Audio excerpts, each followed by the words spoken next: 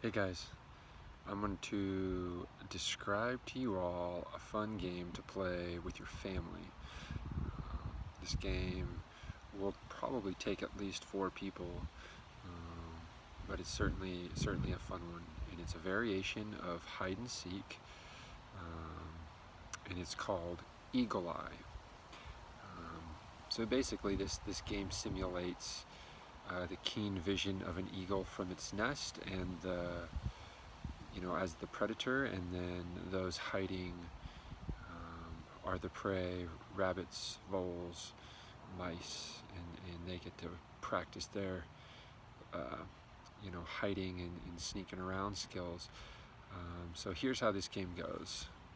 The eagle has a nest, and this nest is maybe 2 feet across at most, and the eagle, or the person that's it, has to stay in their nest at all times during this game. They don't get to walk around and search for people.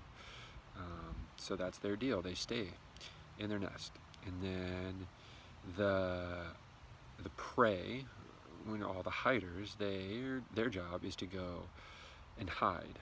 However, they have to hide in such a way that they can still see the eagle. They have to be able to see the predator that's trying to get them. So in this way, the predator, if they're using all their senses and paying close attention and looking for movements, they should be able to see all of these people hiding out there, their prey. And so so that's the basic setup, that's the basic premise.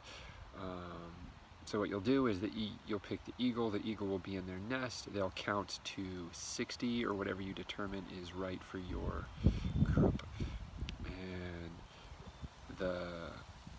the prey animals will run around and hide again so that they can still see the eagle from their location.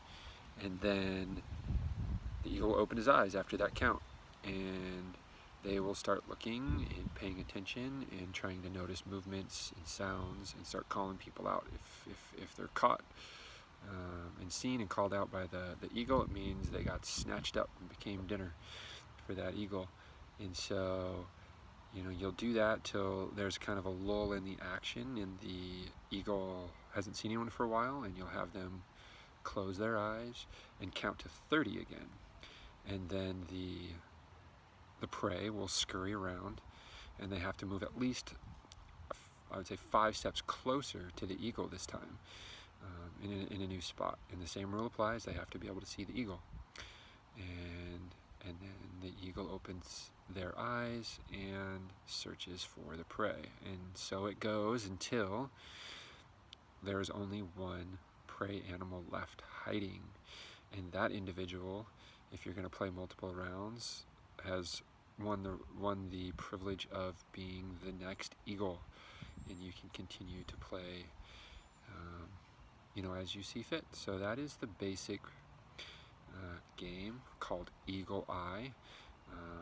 Again, the 2 main things to remember is the person that is it, or the eagle, is stationary, they do not move, and the hiders, or the prey animals, have to be able to see that person. So those are the 2 main components to this. So